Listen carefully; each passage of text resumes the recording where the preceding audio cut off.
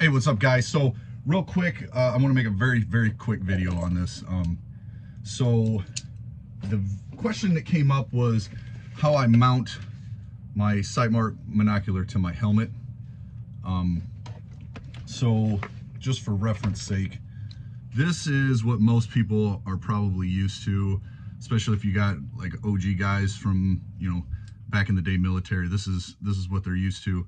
And this little guy here is what comes on your monocular normal. So it would be mounted, this thing just clips in there, and this side mounts on your helmet. This thing flips up and down. It's got a couple adjustments.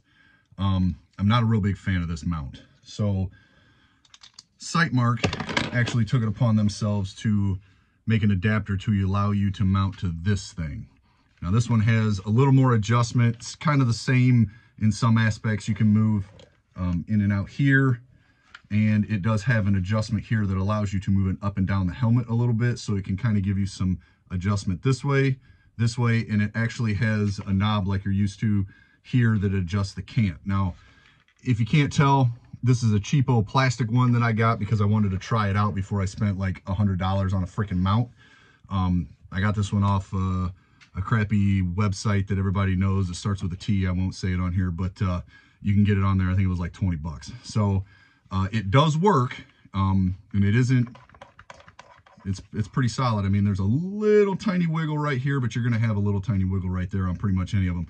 But the arms here are plastic. Everything's plastic pretty much, except for like this guy here. But the important part is the adapter here. So there's a button right here. You push this button, it allows that to move forward. This right here is the important piece. This is on Sightmark's website.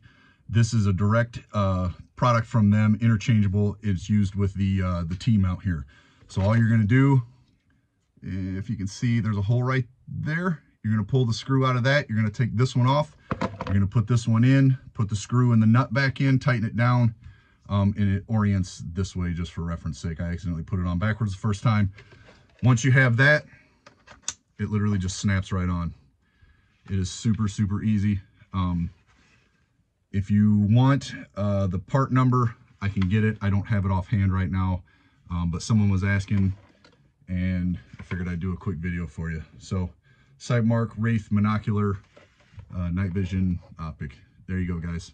Hope you enjoyed the video. Hope it helps you out.